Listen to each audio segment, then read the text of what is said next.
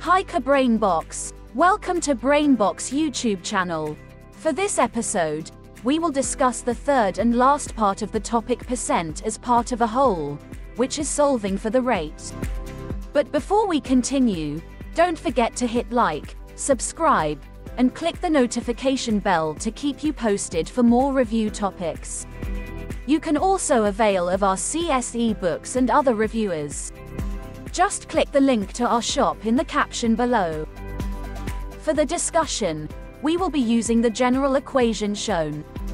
Percentage, P, is equal to base, B, times rate, R. Because of this equation, there can be three possible scenarios or cases depending on what is being asked. Here are the three cases.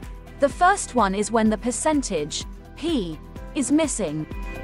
The second one is when the base, B, is missing, while the third and last one is when the rate is missing. In this episode, we will only be discussing the third case. This is when we will look for the rate. In this lesson, as with the other two cases, we will need to translate phrases into mathematical equations. As a review, recall that there are some words that provide us clues as to what operations or mathematical symbols are being described. In this discussion, the common clue words that we need to familiarize ourselves with are the following. Is, or, are, means there is an equal sign. Of, means that the operation is multiplication. What, implies that it is the unknown variable that we are looking for. Let's place n as our variable. Also, please take note that we will be converting a decimal number to its percent equivalent. To do this, move 2 decimal places to the right and place a percent symbol. We are now ready to solve for the rate. Let's go. As mentioned, this case is when the rate is missing and we will be solving for it. Let's assign n as our unknown rate. Let's look at this example. What percent of 76 is 19? Here, what translates to our unknown. N of translates to multiplication. 76 is our base. Is translates to an equal sign. And finally, 19 is our percentage. With this, we get the mathematical equation, n times 76 equals 19. To get the value of n, we need to transpose 76 by dividing both sides with 76. We then get n equals 19 divided by 76. This leads us to n equals 0.25. We then convert this decimal to its percent form by moving the decimal point 2 places to the right and placing a percent symbol.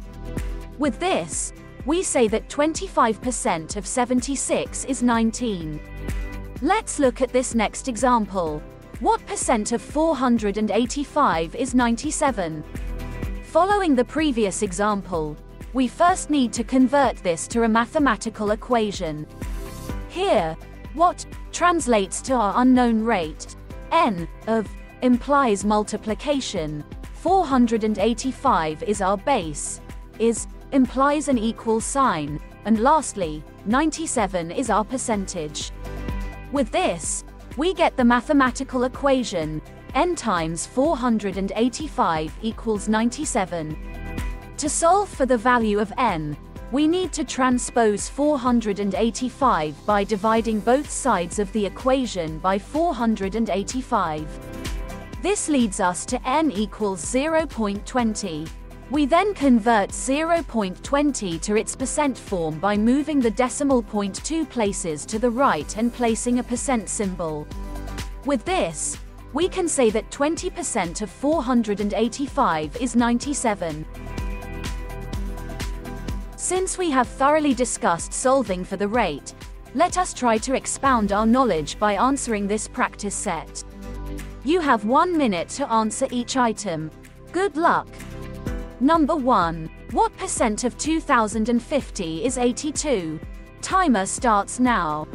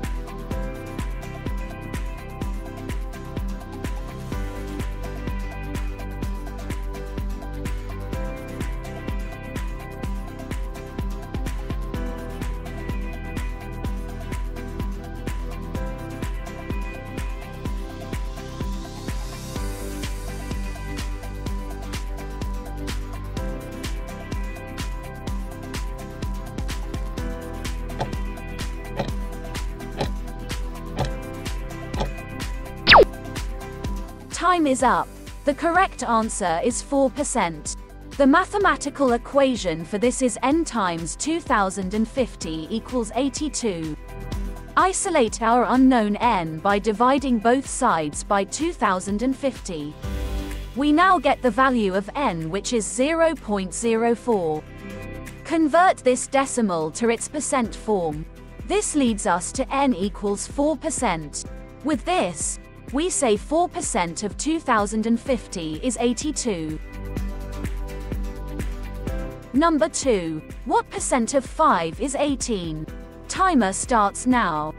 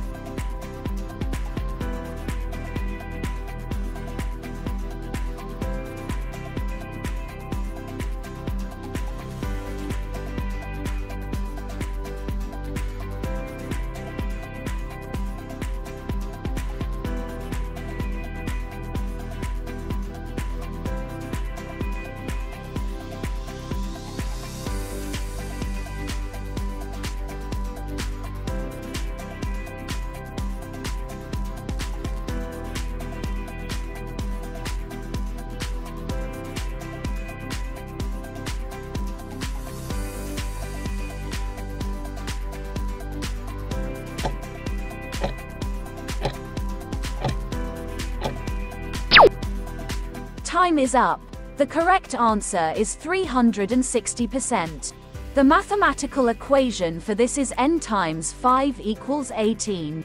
We transpose 5 to the other side. This leads us to n equals 18 divided by 5. Solving this, we get 3.60. We convert this to its percent form, which is 360%. We now say that 360% of 5 is 18.